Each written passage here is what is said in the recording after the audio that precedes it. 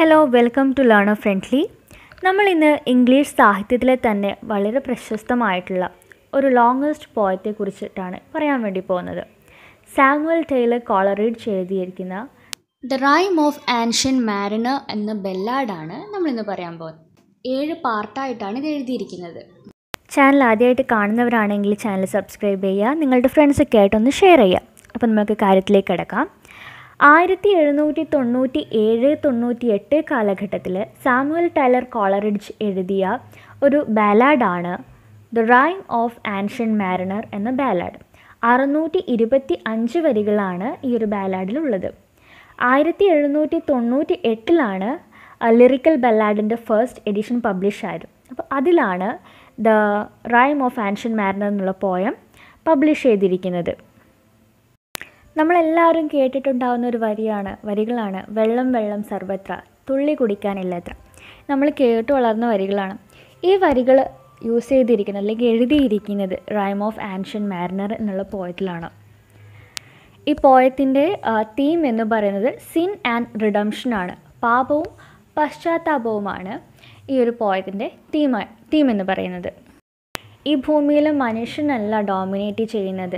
ഈ ഭൂമിയിലെ എല്ലാ ജീവജാലങ്ങൾക്കും അതിൻ്റേതായിട്ടുള്ള പ്രാധാന്യമുണ്ടെന്നും അവയൊന്നും ഇല്ലാതാക്കുവാനുള്ള ഒരു റൈറ്റ് മനുഷ്യനില്ല എന്നും ഈ ഒരു പോയത്തിലൂടെ കവി പറഞ്ഞു വയ്ക്കുന്നു. അതോടൊപ്പം തന്നെ മറ്റ് ജീവജാലങ്ങളെ ഉപദ്രവിക്കുന്നവർക്ക് ഒരിക്കലും മനസമാധാനം ഉണ്ടാകില്ലെന്നും അവരുടെ ജീവിതത്തിലുടനീളം അവരെ ആ കുറ്റബോധം അലട്ടുമെന്നും സാമുവൽ ടൈലർ കോളറിഡ്ജ് പറയുന്നു. ഈ പോയത്തിൻ്റെ സ്പീക്കർ എന്ന് പറയുന്നത് ഒരു ആൻഷ്യന്റ് മാരിനറാണ്. അദ്ദേഹം തൻ്റെ ജീവിതത്തിലുണ്ടായിട്ടുള്ള കഥകൾ മറ്റുള്ളവരോട് ഷെയർ ചെയ്യുന്ന രീതിയിലാണ് ഈ ഒരു പോയം മുന്നോട്ട് പോകുന്നത്. ആക്ച്വലി സാമുവൽ ടൈലർ കോളറിഡ്ജിൻ്റെ ഒരു സുഹൃത്ത് കണ്ട സ്വപ്നത്തിൽ നിന്നാണ് ഈ ഒരു പോയത്തിൻ്റെ ഒരു ജനനമെന്ന് കരുതപ്പെടുന്നു. ഈ ഒരു പോയത്തിൻ്റെ സമ്മറിയിലേക്ക് കടക്കാം. ഒരു ഗ്രൂപ്പ് ഓഫ് വെഡ്ഡിങ് ഗസ്റ്റ് അവരൊരു വെഡ്ഡിങ് റിസപ്ഷനിൽ പങ്കെടുക്കാൻ വേണ്ടി പോകുന്ന സമയത്ത് ഒരു ഓൾഡ് സെയിലർ എന്ന് പറഞ്ഞു കഴിഞ്ഞാൽ അറിയാലോ, നാവികനാണ്. അദ്ദേഹം അവരെ തടഞ്ഞു വയ്ക്കുന്നു, അതിലൊരാളെ തടഞ്ഞു വയ്ക്കുന്നു. ആ ഗസ്റ്റ് ആവട്ടെ ആ ഗ്രൂമിൻ്റെ അടുത്ത ബന്ധുവായിരുന്നു. അതുകൊണ്ട് തന്നെ വിവാഹത്തിൽ പങ്കെടുക്കാൻ വേണ്ടിയിട്ട് അയാൾ തിടുക്കം കാണുന്നുണ്ട്. പക്ഷേ ഈ ഓൾഡ് സെയിലർ ഫോഴ്സ്ഫുള്ളി തന്നെ ആ ഒരു ഗസ്റ്റിനെ അവിടെ പിടിച്ചു നിർത്തുകയും തൻ്റെ കഥ പറയാൻ വേണ്ടി തുടങ്ങുകയും ചെയ്തു. ഓൾഡ് സെയിലറിൻ്റെ നിർബന്ധത്തിൽ വഴങ്ങിയിട്ട് ആ വെഡ്ഡിങ് ഗസ്റ്റ് ഒരു ചെറിയൊരു കുഞ്ഞിനെ പോലെ ആകാംക്ഷയോടുകൂടി ആ കഥ കേൾക്കാൻ വേണ്ടി തുടങ്ങി. അപ്പോൾ സെയിലർ കഥ തുടങ്ങുന്നത് ഇങ്ങനെയാണ്: ഞങ്ങളുടെ യാത്ര തുടങ്ങുന്നത് നല്ലൊരു ഹാപ്പി നോട്ടിലായിരുന്നു. വളരെ സന്തോഷത്തോടു കൂടിയാണ് ഞങ്ങൾ അന്ന് ആ യാത്ര തുടങ്ങിയത്. ഏകദേശം 200ഓളം സെയിലേഴ്സ് എൻ്റെ കൂടെ ഉണ്ടായിരുന്നു.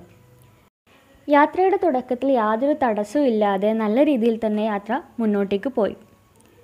പക്ഷേ കുറച്ച് സമയത്തിനുള്ളിൽ അവരുടെ ഷിപ്പ് സദേൺ പാർട്ടിലേക്ക്, അതായത് ഭൂമിയുടെ സദേൺ പാർട്ട് എന്ന് പറയുന്നത് അന്റാർട്ടിക് റീജിയനാണ്. നമുക്കെല്ലാം അറിയാം, മഞ്ഞുപാളികളൊക്കെ ആയിട്ട് മൂടിയൊരു സ്ഥലമാണ് അന്റാർട്ടിക്ക എന്ന് പറയുന്നത്.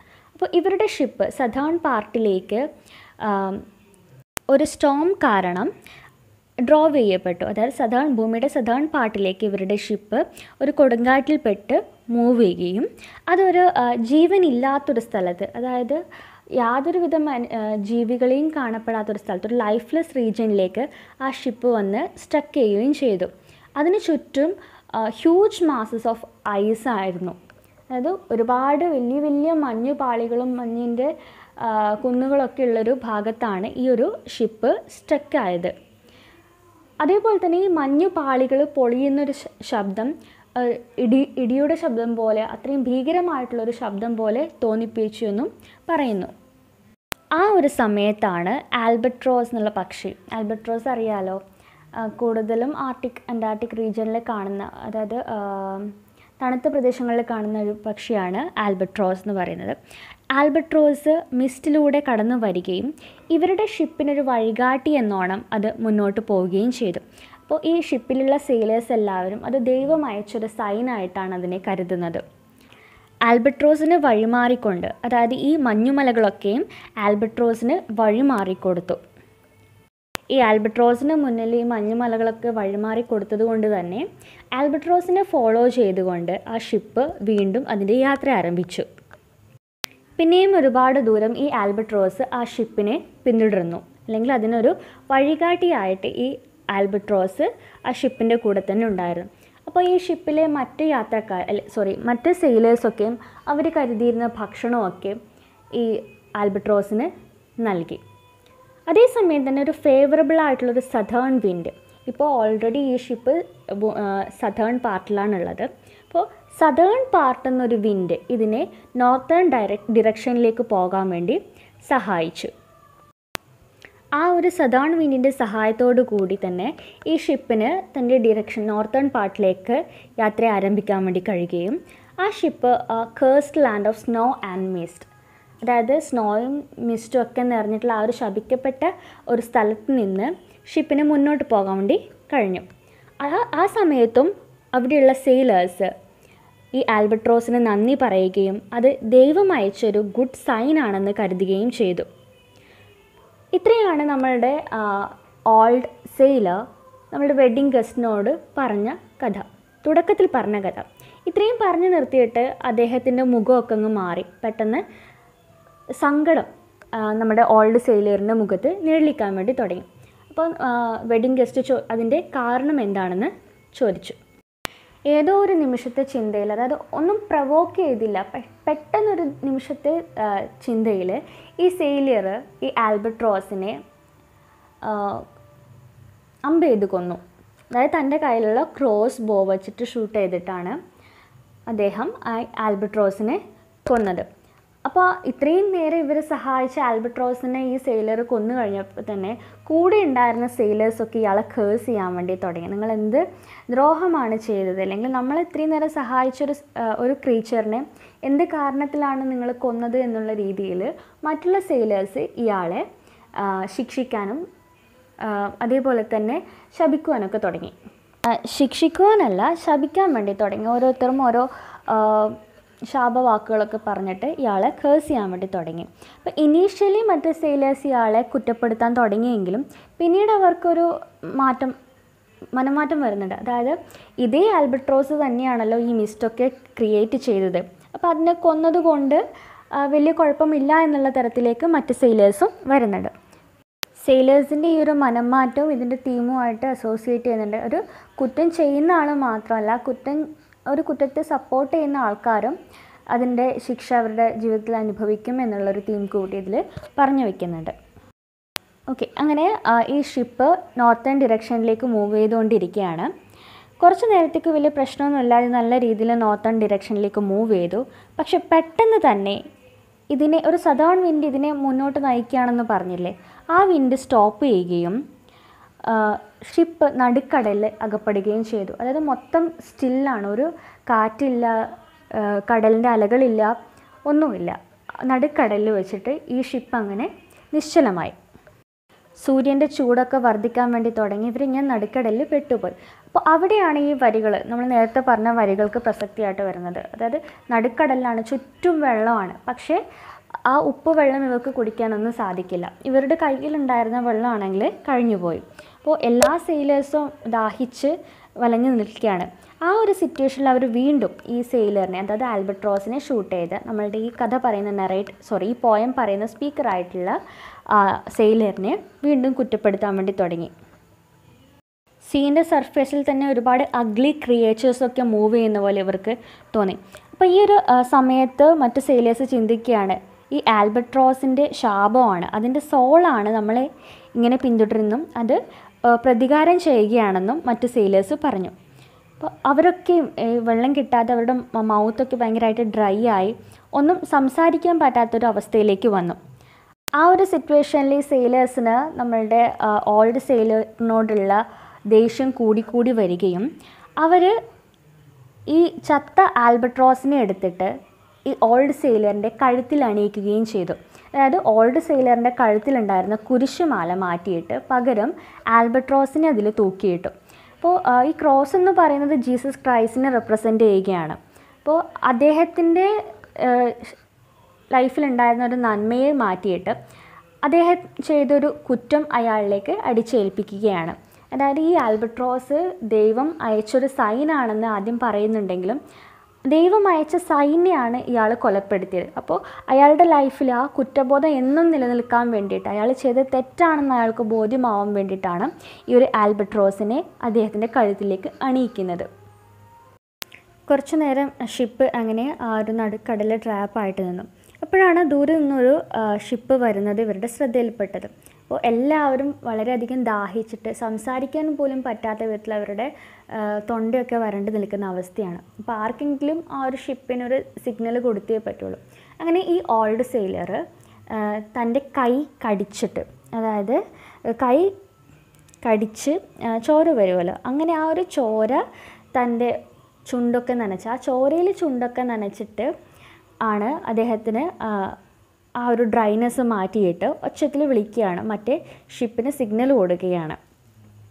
അങ്ങനെ ആ ഷിപ്പ് മറ്റേ ഷിപ്പ് അപ്രോച്ച് ചെയ്യുന്ന സമയത്ത് തന്നെ ഇവർക്ക് മനസ്സിലായി എന്തോ ഒരു മാറ്റമുള്ള ഒരു ഗോസ്റ്റ് ഷിപ്പാണത്. അതിലുണ്ടായിരുന്നത് ഡെത്തും life in ഡെത്തുമാണ്. ക്രിസ്തീയ വിശ്വാസപ്രകാരം മരണം എന്നുള്ളത് സ്വർഗത്തിലേക്കുള്ളൊരു വഴിയാണ്. അപ്പോൾ ഡെത്തും ലൈഫ് ഇൻ ഡെത്തും, മരണം സംഭവിച്ചു കഴിഞ്ഞാൽ അത് നല്ലൊരു കാര്യമാണ്, കാരണം അവർ they are straight to heaven. പക്ഷേ ലൈഫ് ഇൻ ഡെത്ത് എന്ന് പറഞ്ഞാൽ മരണതുല്യമായിട്ടുള്ളൊരു ജീവിതമാണ് ഭൂമിയിൽ കിട്ടാൻ വേണ്ടി പോകുന്നത്. അപ്പോൾ ഈ ഡെത്ത് ഒരു നേക്കഡ് മാൻ്റെ രൂപത്തിലും ലൈഫ് ഇൻ ഡെത്ത് ഒരു നേക്കഡ് വുമൻ്റെ രൂപത്തിലുമാണ് ഉണ്ടായിരുന്നത്. ഒരു ടെംപ്റ്റിങ് ഒരു ലേഡിയുടെ രൂപത്തിലാണ് ഉണ്ടായിരുന്നത്. അവരെ ആസ് വൈറ്റ് ആസ് ലെപ്രസി എന്ന് പറയുന്നുണ്ട്. അപ്പോൾ ഇവർ രണ്ടുപേരും, ഡെത്തും ലൈഫ് ഇൻ ഡെത്തും, ഈ ആൻഷ്യൻ്റ് മാരിനറിൻ്റെ സോളിന് വേണ്ടിയിട്ട് ഒരു ചൂതുകളി നടത്തിയായിരുന്നു, ഒരു ഗാംബ്ലിംഗ് നടത്തുകയായിരുന്നു. അപ്പോൾ ജയിച്ചത് ലൈഫ് ഇൻ ഡെത്താണ്. അതായത് ഈ ഓൾഡ് സെയിലറിന് മരണമല്ല വിധിക്കുന്നത്, മരണതുല്യമായിട്ടുള്ളൊരു ജീവിതമാണ് വിധിക്കുന്നതെന്നാണ് ഫൈനൽ റിസൾട്ട്. അപ്പോൾ അങ്ങനെ ലൈഫ് ഇൻ ഡെത്ത് ആ ഒരു ഗാംബ്ലിങ്ങിൽ വിജയിക്കുകയും ഷീ വിസിൽഡ് 3 times, 3 തവണ വിസിൽ അടിക്കുകയും ചെയ്തു. അപ്പോൾ തന്നെ സണ്ണ് സെറ്റ് ചെയ്തു, പെട്ടെന്ന് തന്നെ രാത്രിയായി. അപ്പോൾ ഈ ഒരു ഷിപ്പിൽ 200ഓളം മറ്റ് നാവികരുണ്ടെന്ന് പറഞ്ഞില്ലേ, അവരൊക്കെ പെട്ടെന്ന് തന്നെ മരിച്ചു വീണു.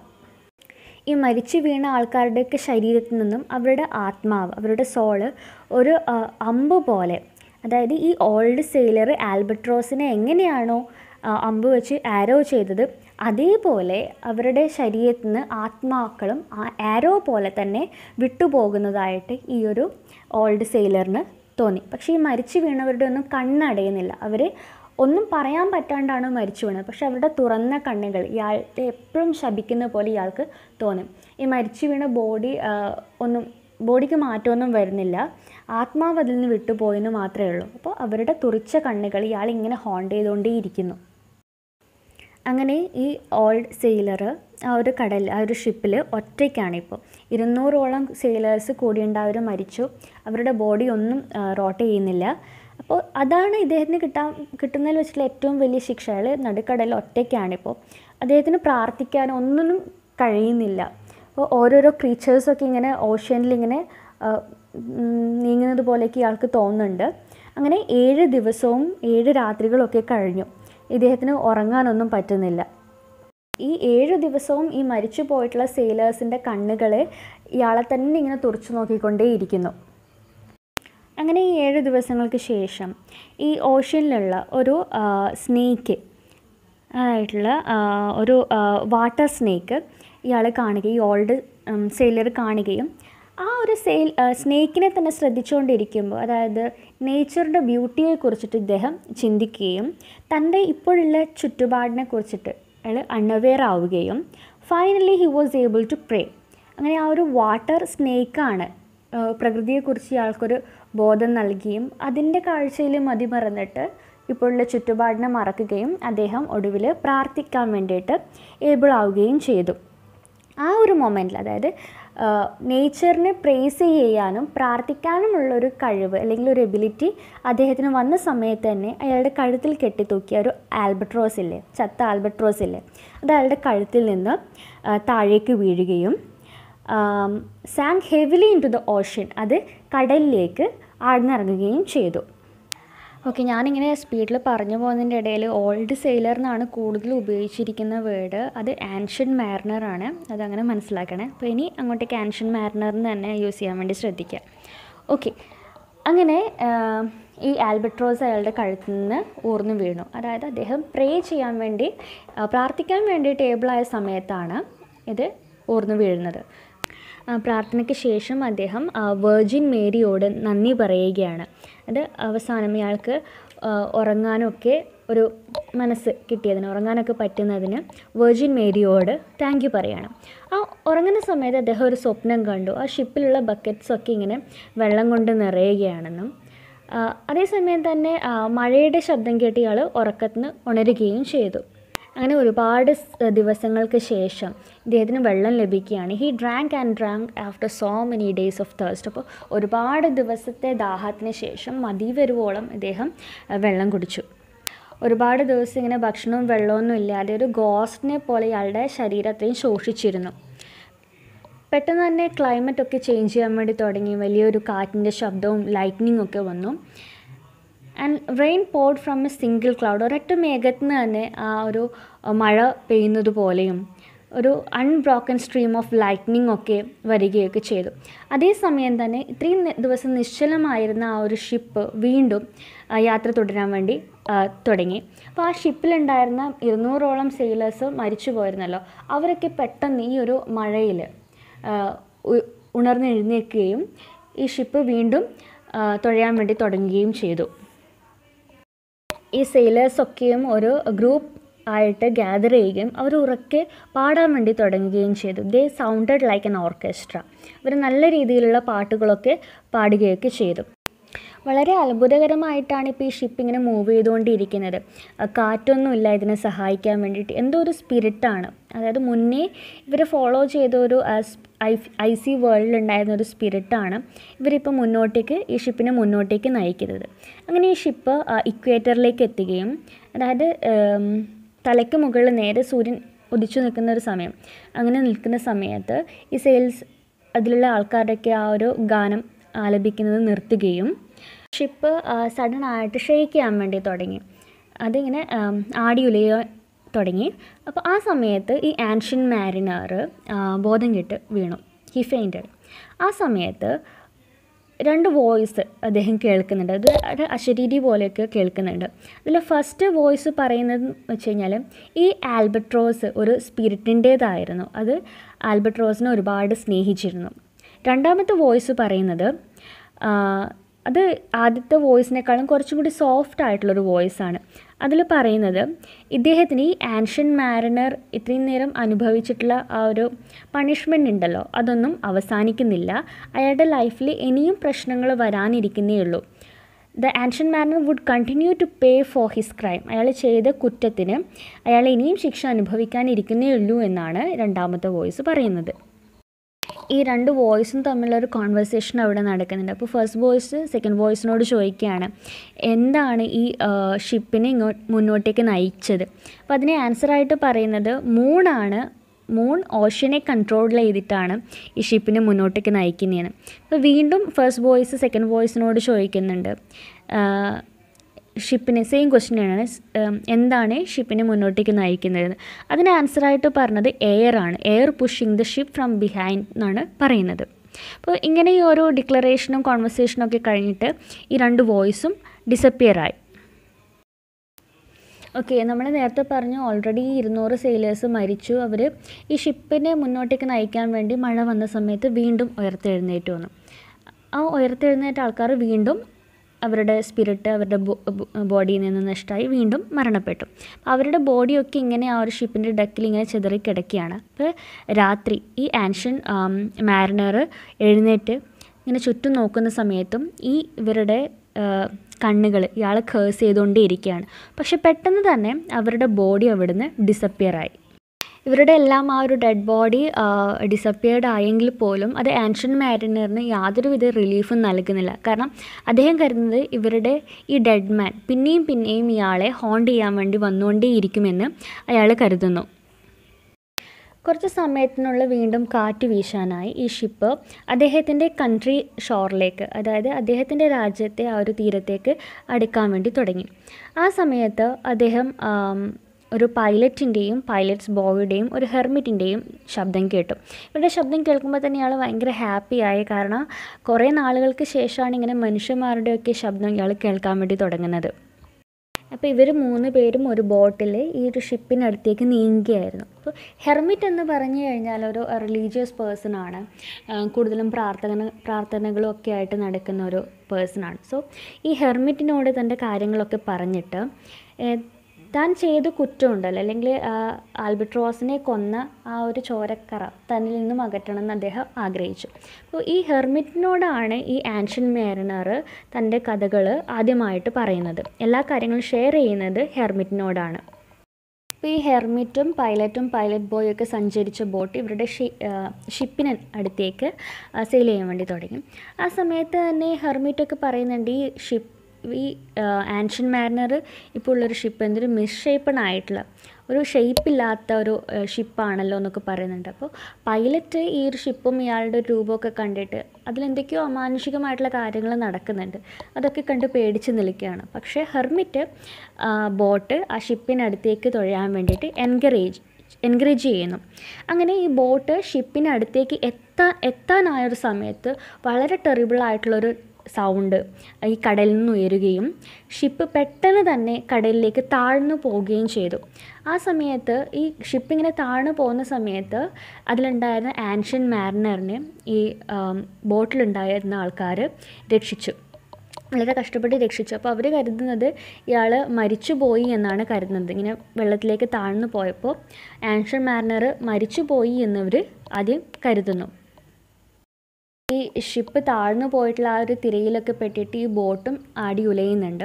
അപ്പോൾ പെട്ടെന്ന് തന്നെ ഈ ആൻഷ്യൻ്റ് മാരിനർ അതിൻ്റെ ആ ഒരു അതായത് എന്താ പറയുക, തുഴ, ആ ബോട്ടിൻ്റെ തുഴ പെട്ടെന്ന് തന്നെ കൈക്കലാക്കുകയും ആ ബോട്ട് തുഴയാൻ വേണ്ടി തുടങ്ങുകയും ചെയ്തു.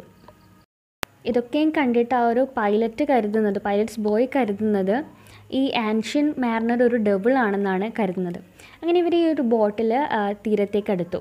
അപ്പോൾ ആ സമയത്താണ് ആൻഷ്യൻ്റ് മാരിനർ ഹെർമിറ്റിനോട് ബെഗ് ചെയ്യുന്നത്, അതായത് ഇദ്ദേഹത്തിൻ്റെ ആ ഒരു ജീവിതത്തിൽ നിന്നും അയാൾ ചെയ്ത പാപങ്ങളൊക്കെ ഒന്ന് തുടച്ച് നീക്കണമെന്ന് ബെഗ് ചെയ്യാണ് ചെയ്യുന്നത്. അതേസമയം ഹെർമിറ്റ് ആൻഷ്യൻ്റ് മാരിനറിനോട് ചോദിക്കണം, നിങ്ങൾ എന്ത് മനുഷ്യനാണ് എന്നുള്ള രീതിയിൽ അമ്പരന്ന് നിൽക്കുകയും അല്ലെങ്കിൽ സ്വയം കുരിശൊക്കെ വരച്ചിട്ട് ഈ ആൻഷ്യൻ്റ് മാരിനറോട് ചോദിക്കുകയാണ്, എന്താണ് നിങ്ങളുടെ ജീവിതത്തിൽ സംഭവിച്ചതെന്ന്. ആൻഷ്യൻ്റ് മാരിനറിനെ സംബന്ധിച്ചിടത്തോളം ഈ കഴിഞ്ഞ കാര്യങ്ങളൊക്കെ ആരോടെങ്കിലും ഷെയർ ചെയ്യുക എന്നുള്ളത് അത്രത്തോളം തീവ്രമായിട്ടുള്ള ആഗ്രഹമായിരുന്നു. കാരണം മാനസികമായിട്ടുള്ള വിഷമങ്ങളും ശാരീരികമായിട്ടുള്ള വേദനകളും അയാളെ അലട്ടുന്നുണ്ടായിരുന്നു. അപ്പോൾ ഹെർമിറ്റിനോട് കാര്യങ്ങളൊക്കെ തുറന്ന് പറഞ്ഞ സമയത്ത് വല്ലാത്തൊരു ആശ്വാസം അദ്ദേഹത്തിന് ലഭിച്ചു.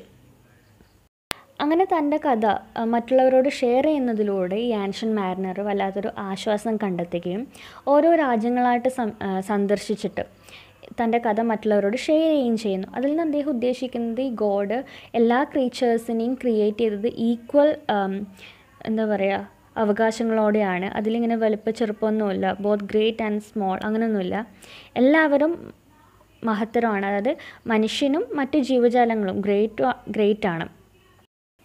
ഇത്രയാണ് ആൻഷ്യൻ്റ് മാരിനറിൻ്റെ ഒരു കഥ എന്ന് പറയുന്നത്. അപ്പോൾ നമ്മളുടെ പോയിന്റ് തുടങ്ങുന്നത് ഒരു വെഡ്ഡിങ് റിസപ്ഷനിൽ പോകുന്ന ഒരു ഗസ്റ്റിനെ പിടിച്ചു നിർത്തിയിട്ട് അയാളോട് ഈ കഥകളൊക്കെ പറയുന്നതിലായിരുന്നു. അങ്ങനെ ഈ കഥകളൊക്കെ പറഞ്ഞു കഴിഞ്ഞ ശേഷം ഈ വെഡ്ഡിങ് ഗസ്റ്റിന് തോന്നി, അയാൾക്കൊരു റിയലൈസേഷൻ വന്നു, ഇങ്ങനെ ഓരോ ആഘോഷങ്ങളിലൊക്കെ പങ്കെടുക്കാൻ അയാളുടെ മനസ്സ് സമ്മതിച്ചിട്ടില്ല. അങ്ങനെ അയാൾ ആ ഒരു വെഡ്ഡിങ് റിസപ്ഷനിൽ പങ്കെടുക്കാതെ തിരിച്ചു പോവുകയാണ്. അപ്പോൾ ഈ ഏർത്ത്ലി പ്ലഷറൊക്കെ ഒഴിവാക്കിയിട്ട്, അതായത് ഈ വെഡ്ഡിങ് ഗസ്റ്റ് ആൻഷ്യൻ്റ് മാരിനർ പറഞ്ഞ കഥയിൽ നിന്ന് ഒരുപാട് അർത്ഥങ്ങൾ മനസ്സിലാക്കുന്നു.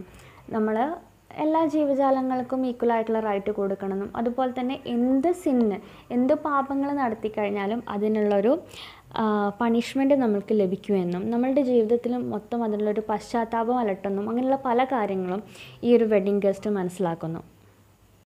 ഈ കാര്യങ്ങളൊക്കെ കേട്ടിട്ട് ഈ വെഡ്ഡിങ് ഗസ്റ്റ് ഒരു സാഡർ ആൻഡ് വൈസർ മാനായിട്ട് മാറുന്നു എന്നാണ് പറയുന്നത്. അപ്പോൾ ഇത്രയാണ് ഈ പോയം. ഇത് പറഞ്ഞു ഒരുപാട് നീണ്ടു.